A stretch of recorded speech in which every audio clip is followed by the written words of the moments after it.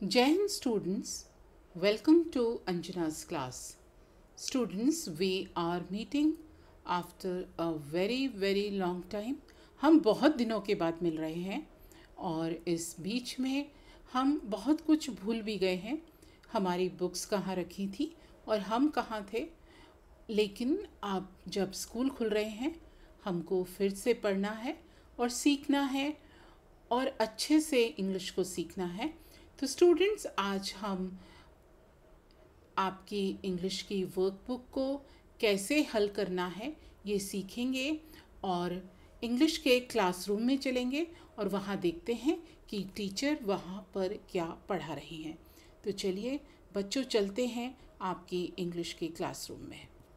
Students, here is a picture of your English classroom and there are two students. We know them. One is Ravi and the other one is Meena. ये जो picture है वो आपके English के classroom का picture है और वहाँ पर जो दो स्टूडेंट्स हैं उनको हम जानते हैं, रवि और मीना को. और यहाँ क्लास में टीचर हैं, वो बच्चों को पढ़ा रही हैं. आप सामने देख रहे हैं ब्लैक बोर्ड पर A फॉर एप्पल बना हुआ है और यहाँ पर कुछ स्टूडेंट्स हैं जो टीचर को ध्यान से सुन रहे हैं और पढ़ रहे हैं. Students are learning English and teacher is teaching them. तो हम बच्चों देखते हैं कि यहाँ रवि और मीना आपस में क्या बात करते हैं, वो एक दूसरे से क्या जानना चाहते हैं. तो हम उनके क्वेश्चंस और आंसर्स को भी देखेंगे. Students, Ravi asked, who is teaching in the class? First question is, Ravi asked, who is teaching in the class? And Meena answers, Mr. or Mrs. Students, जब हमें किसी पुरुष या मेल टीचर के बारे में बात करना है तब हम उनके नाम से पहले लिखते हैं मिस्टर, और जब हम लेडी टीचर के बारे में लिखते हैं तो उनके नाम से पहले हम मिसेस या मिस का प्रयोग करते हैं. मीना आंसर्स मिस्टर और मिसेस, ब्लैंक स्पेस. इसमें आपको अपने टीचर का नाम को फिल करना है. Is teaching in the class. Next question is, what do you see on the board? What यानी क्या, डू यू सी आप देखते हैं, ऑन द बोर्ड बोर्ड पर जो ब्लैक बोर्ड है उस पर आपको क्या दिखाई देता है, ब्लैक बोर्ड या green board. Meena answers, there is a picture of. Board पर किसकी पिक्चर है, वो पिक्चर को मीना यहाँ पर बताती है कि there is a picture of, हमने क्या देखा था, Apple. There is a picture of Apple on the board. Next question is, Ravi asks, how many students are there in the classroom? How many मतलब कितने.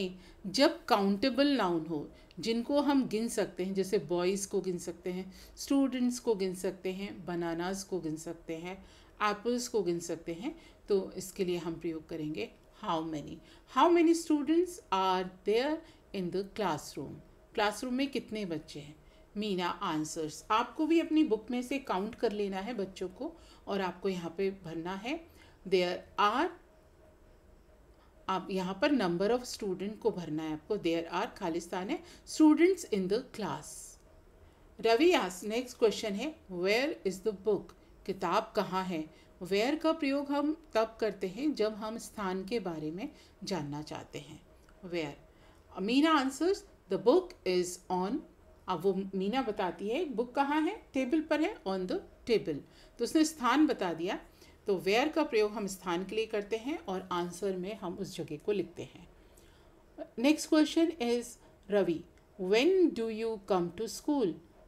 तुम स्कूल कब आती हो, आप स्कूल कब आते हैं. व्हेन यानी कब, तो जो व्हेन क्वेश्चन वर्ड होता है इसका प्रयोग हमेशा समय के लिए किया जाता है.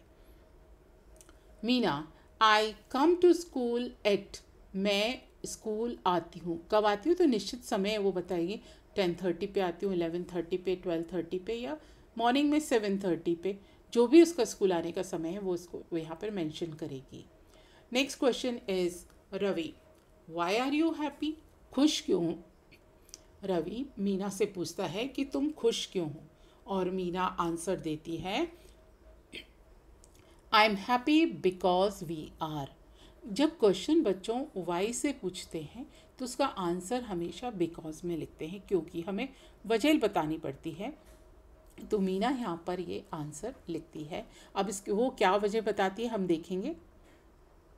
नेक्स्ट क्वेश्चन है, Ravi ask which is your favourite subject? तुम्हारा पसंदीदा सब्जेक्ट कौन सा है? मीना आंसर्स खालिस्तान है, इज़ माई फेवरेट सब्जेक्ट, ये मेरा पसंदीदा विषय है।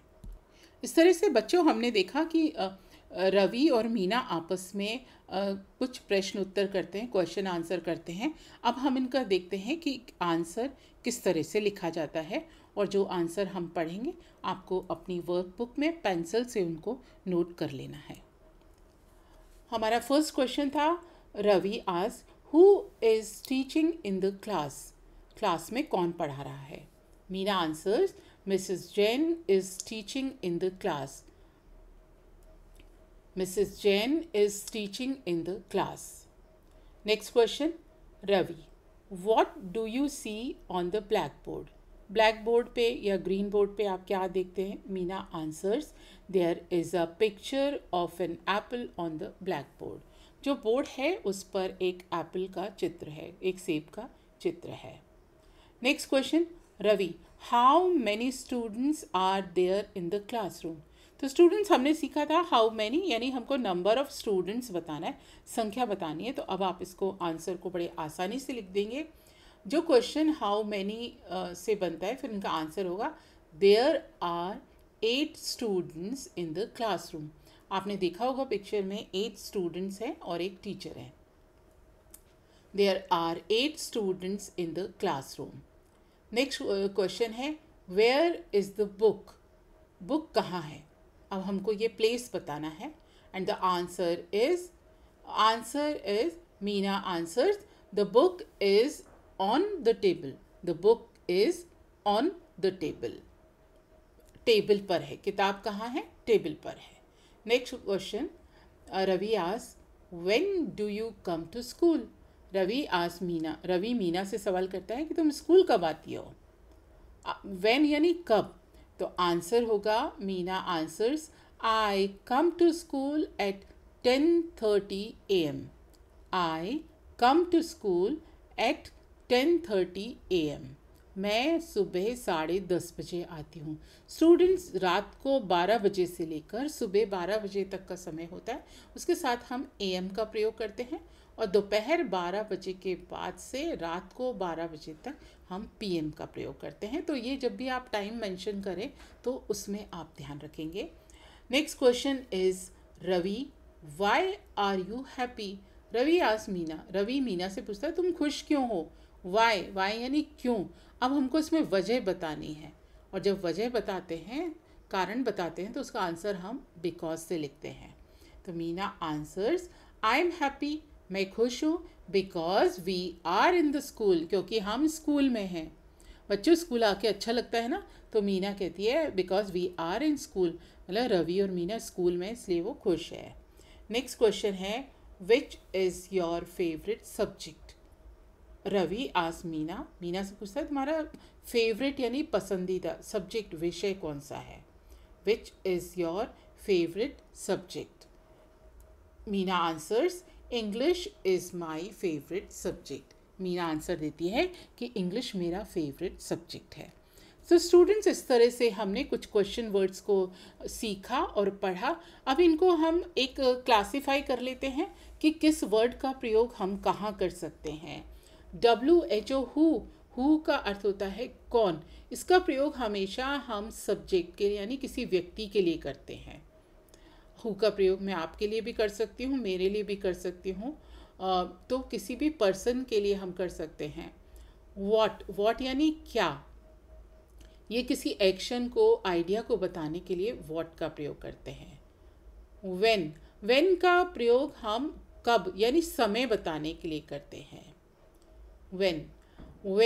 वेयर का प्रयोग हम प्लेस और पोजीशन को बताने के लिए, मतलब स्थान और स्थिति को बताने के लिए हम वेयर का प्रयोग करते हैं, और इसको हिंदी में हम कहते हैं कहाँ। वाई, वाई यानी क्यों, कारण के लिए वाई का प्रयोग किया जाता है। विच, विच यानी कौन सा, कोई हमको अपनी पसंद बतानी हो, चॉइस बतानी हो, तो हम विच का प्रयोग करते हैं। How, how HOW, how, how का प्रयोग हम तरीका बताने के लिए करते हैं, मैनर बताने के लिए करते हैं, और इसका अर्थ, इसका हिंदी में अर्थ होता है कैसा। हाउ मैनी, कितने, जब हमारे पास ऐसी संज्ञा हो जिसको हम गिन सकते हैं, काउंटेबल नाउन हो, तब हम वहाँ पर हाउ मैनी का प्रयोग करते हैं। हाउ मच, जब संज्ञा को गिना नहीं जा सकता है, तब हम हाउ मच का प्रयोग करते हैं, यानी अनकाउंटेबल नाउन के साथ। स्टूडेंट्स, इस चीज़ को हम एक बार और समझ लेते हैं कि हाउ मैनी का प्रयोग, हाउ मैनी यानी किसी चीज़ को हम अगर काउंट कर सकते हैं, लाइक हमारे पास एक टोकरी है, उसमें मैंगोज़ हैं 1 2 3 4 5 6 7 मैंगोज़, इनको हम काउंट कर सकते हैं, तो हम ऐसा लिख सकते हैं how many mangoes are there in the basket, basket में कितने मैंगोज़ हैं, है ना। तो जब हम काउंट कर सकते हैं नाउन को, तो हम प्रयोग करते हैं वहाँ पर हाउ मैनी का। अब हम सीखते हैं हाउ मच, यानी जिसको हम काउंट नहीं कर सकते हैं। जैसे अगर मैं आपसे कहूँ how much milk is there in the pan, pan में, बर्तन में, या आपके जो बर्तन होता है दूध का, उसमें कितना मिल्क है, तो उसको काउंट नहीं कर सकते ना, तो हाउ मच यानी मच मिल्क है, लेस मिल्क है, यही हम करते हैं, तो वो अनकाउंटेबल नाउन होता है। तो इस तरह से हमने ये कुछ क्वेश्चन वर्ड सीखे। अब इनका प्रयोग कैसे किया जाता है उनको हम जानेंगे। स्टूडेंट्स, आपके सामने ये कुछ क्वेश्चंस हैं, और इनके आंसर हमको सेंटेंस को कंप्लीट करके देना है। पहला क्वेश्चन है व्हाट डू यू डू, आप क्या करते हैं, और इसमें 2 एक्शन बताए गए हैं, one boy is eating something and one boy is drinking something. Next question है व्हाट डज ही डू, अब एक लड़के के बारे में बात करें कि वो क्या करता है, व्हाट डज ही डू, तो इसमें 2 एक्शन है, एक खेलने का है और एक सोने का यानी स्लीपिंग का है। थर्ड क्वेश्चन है व्हाट डज शी डू, अब आपके सामने 2 गर्ल्स हैं और उनके लिए उनके एक्शंस को बताया जा रहा है, और इसमें 2 एक्शन बताए गए हैं, डांस और सिंग, नाचने का और गाना गाने का। अब इनको हम कैसे आंसर करेंगे वो हम देखते हैं। तो आपके सामने जो ये एक्टिविटी दी गई है, उसमें पहला था व्हाट डू यू डू, आप क्या करते हैं। तो पहला है, पहले में लड़का खाता है, तो देन आई आंसर आई ईट, आई ईट, हम ब्लैंक स्पेस में भरेंगे ईट। दूसरे में वो बच्चा कुछ पीता है, तो मैंने आंसर लिखा आई ड्रिंक, ये जो सामने जो बच्चा है वो मैं हूँ, तो आई ईट, और इसका एक्शन होगा आई ड्रिंक। नेक्स्ट क्वेश्चन है व्हाट डज ही डू, वह क्या करता है। अब एक लड़के के बारे में बात हो रही है कि देखिए आप, उसमें वो एक बॉल से खेल रहा है, तो आंसर आएगा he plays, he plays, pledge मतलब खेलना। दूसरे में वो बच्चा सो रहा है, तो हम लिखेंगे ही स्लीप्स, ही स्लीप्स। क्वेश्चन नंबर 3 है व्हाट डज शी डू, अब इसमें तस्वीर में 2 लड़कियां हैं, एक लड़की डांस कर रही है और एक लड़की गाना गा रही है। तो first picture shows that she is dancing, कि वो डांस कर रही है, तो आंसर आएगा शी डांसेस, वो डांस करती है, नृत्य करती है। और दूसरे में हम लिखेंगे शी सिंग्स, देखिए वो लड़की क्या कर रही है, वो गाना गाती है, शी सिंग्स। स्टूडेंट, इस तरह से एक और हमारे पास एक सब्स्टिट्यूशन टेबल है, उसमें हमको सेंटेंसेस को बनाना है। हमारे पास लेफ़्ट साइड में 3 सब्जेक्ट हैं, ही, आई और शी। स्टूडेंट्स, इसमें आप सबसे पहले हम ये सीख लेंगे, आप इसको एक अच्छे से समझ लीजिए कि ही और शी के साथ जो वर्ब आएगी, उसमें हमेशा हम एस या ईएस का प्रयोग करते हैं, एस या ईएस लगाते हैं, जबकि आई के साथ वर्ब को एज इट इज़ लिखते हैं। ठीक है, तो अब हम इनको बनाते हैं। एक सेंटेंस आपको मैं बना के बताती हूँ। ही drinks, I drink, she drinks. आपको समझ में आ रहा है ये? ही drinks, I drink, she drinks. आप देखते हैं और सेंटेंसेस किस तरह से बनते हैं। तो ये जो स्क्रीन पर हैं आपको सेंटेंसेस दिखाई दे रहे हैं जो हमने सब्स्टिट्यूशन टेबल, जो पीछे टेबल दी गई थी, उससे हमने ये सेंटेंसेस बनाए हैं। पहला है आई ड्रिंक, मैं पीती हूँ।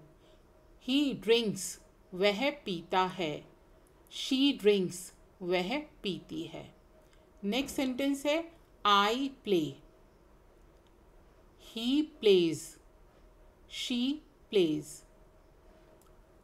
Number 3, I eat, she eats, he eats.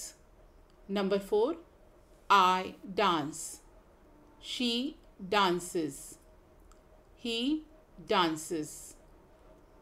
I sing. Number 5, I sing. देखिए सिंग के साथ मैंने एस का प्रयोग नहीं किया है क्योंकि सब्जेक्ट यहाँ पर है आई। शी सिंग्स, अब जब सब्जेक्ट शी है तो वर्ब में हमने एस लगाया है। He sings. नंबर 6 लास्ट है ये, आई स्लीप। स्लीप आई के साथ मैंने वर्ब में एस नहीं लगाया है। ही स्लीप्स, शी स्लीप्स। इस तरह से स्टूडेंट्स हमने इस सब्स्टिट्यूशन टेबल को कंप्लीट किया और आपको अपनी वर्कबुक में इसको पेंसिल से नोट कर लेना है। एक और हम टेबल देखते हैं और इसमें आपको you have to look at the emojis and complete the answer to the questions. ये जो सामने आपको इमोजीज दिख रही होंगी स्टूडेंट्स, आप लोग सब मोबाइल का इस्तेमाल करते हैं और उसमें इमोजीज होती हैं मैसेजिंग में और उससे हम मैसेज कर सकते हैं। तो जो पहली इमोजी है वो लिप्स को नीचे की तरफ है, यानी ये इमोजी क्या है, सैड की है, मतलब दुखी बताने की है। तो उसमें हाउ आर यू फीलिंग, आप कैसा महसूस कर रहे हैं, हम लिखेंगे आई एम सैड, मैं सैड हूँ। लेकिन जो दूसरी इमोजी है उसमें बच्चा खिलखिला रहा है, मीन्स आई एम हैप्पी, मैं खुश हूँ। How is he feeling, question number 2, how is he feeling.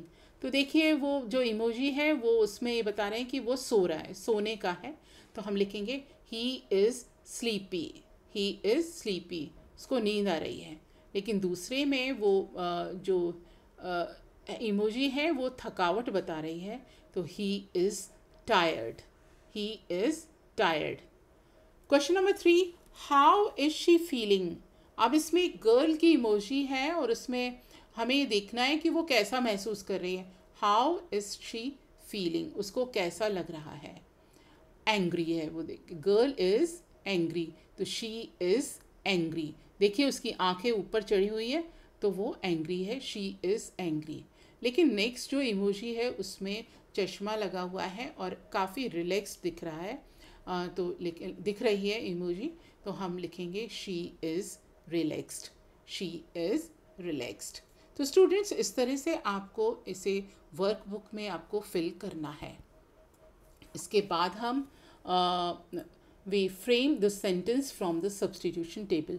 अब हम सब्स्टिट्यूशन टेबल से हमको सेंटेंसेस को फ्रेम करना है।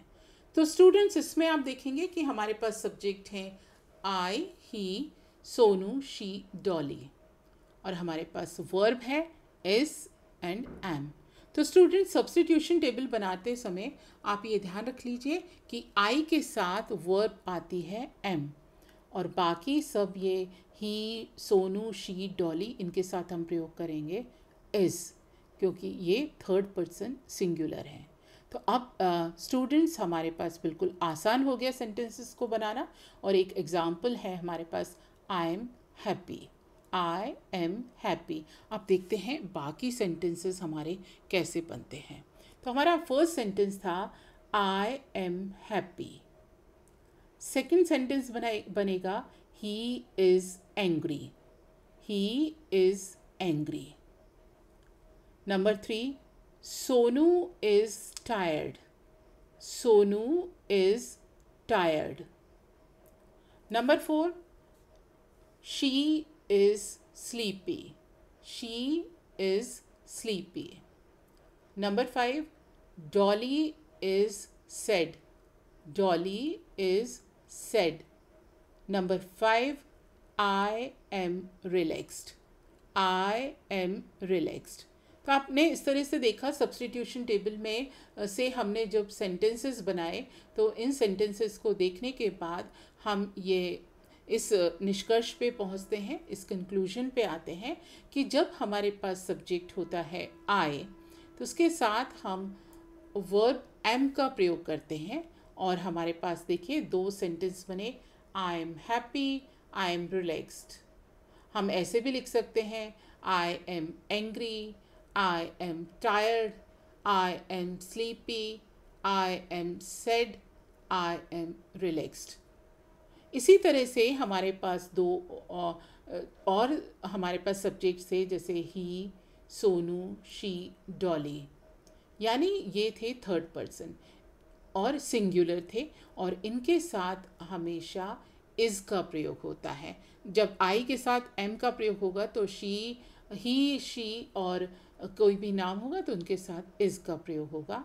तो इस तरह से हम इन सेंटेंसेस को बना सकते हैं जैसे he is happy, she is happy, Dolly is happy, Sonu is happy, he is angry, Sonu is angry, she is angry, Dolly is angry।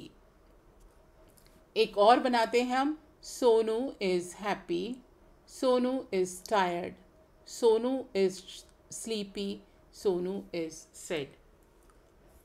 Dolly, Dolly is happy, Dolly is angry, Dolly is tired, Dolly is sleepy, Dolly is sad and Dolly is relaxed.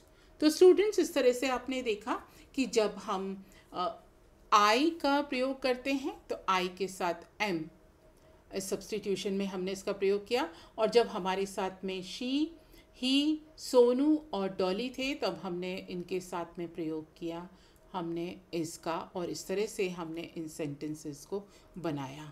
तो students आज हमने अपने classroom में बहुत सारी चीज़ें सीखी, कुछ क्वेश्चन वर्ड सीखे जैसे who, what, how many, where, when, why, विच। इनका प्रयोग हम क्वेश्चन पूछने के लिए करते हैं और इनसे आंसर कैसे दिया जाता है। हु के प्रयोग के लिए, हु से जब क्वेश्चन करते हैं तो उसमें हमेशा किसी व्यक्ति का नाम आता है। व्हाट का प्रयोग करते हैं, व्हाट से जब प्रश्न करते हैं उसमें आइडिया पूछा जाता है।